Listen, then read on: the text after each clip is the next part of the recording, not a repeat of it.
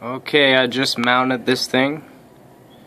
I haven't had the chance to tune it in, but there's a biquad inside of a tin can wrapped in plexiglass, and then aluminum foil as sort of a dish. And if I wanted to slide it back and forth to tune it in, and then a swivel to sway back and forth. The repeater, and I'll go to my computer and show you guys what kind of connectivity I have. But that greenhouse right back there,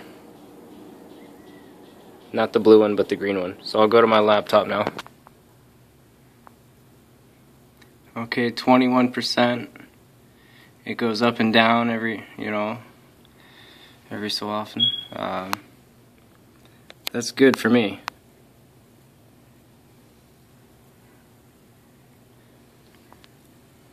And again, I can always try and dial it in, but I think I'm happy with where it's at. Alright, let me know what you think.